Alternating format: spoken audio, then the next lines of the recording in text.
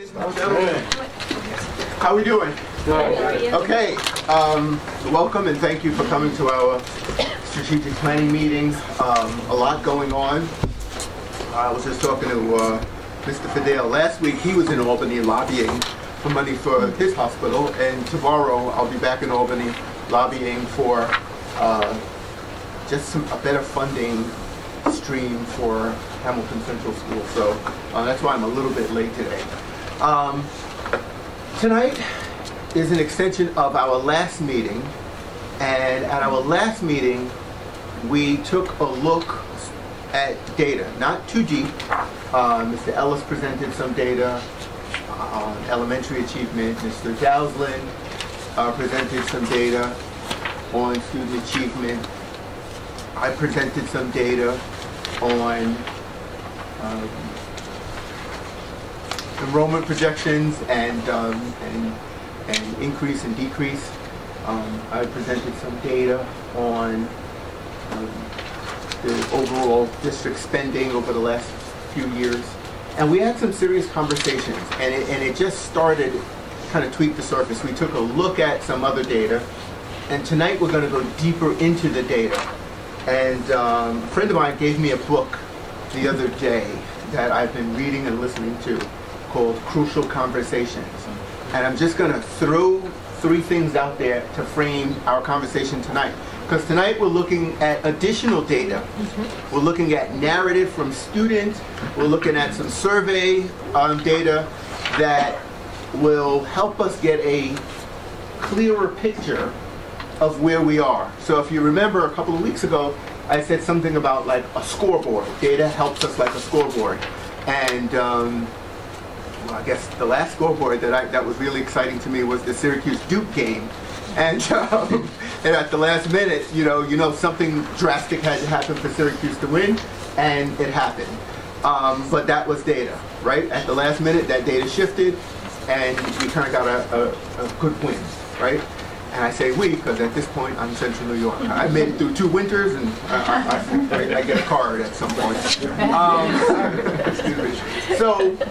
So tonight we're going to look at data, and the thing that I'm going to invite everyone to consider is this thing that I'm learning about crucial conversations.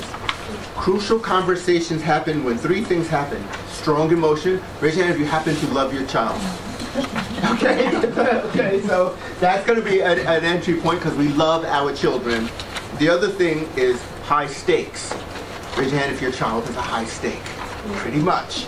Right. And the other thing is, raise your hand if you've ever had an opinion that's different than someone else's. So those are the 3 factors that kind of make for a crucial conversation. And because we're all great people and we know how to handle these conversations, I won't go into what I'm learning in this book. I will say, though, that let's just leave some space for difference and hear each other, because it is the power that is being generated in this room that I believe will help us move forward. Now, I got some data also. There's qualitative data, quantitative data.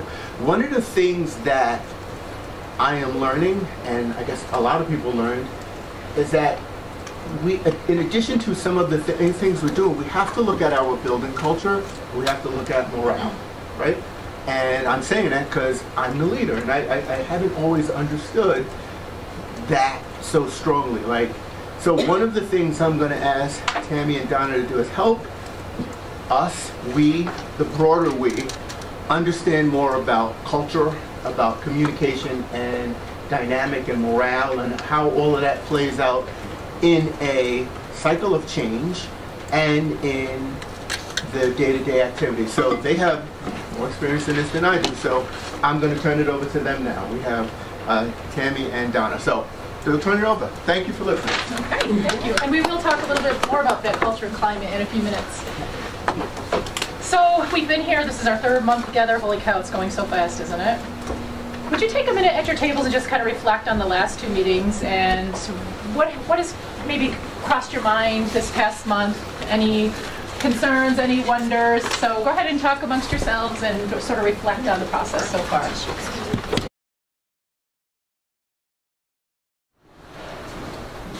So tonight, I think the takeaway from tonight is that the data was very interesting. It was very eye-opening in some cases. There was definitely some surprises that they showed us.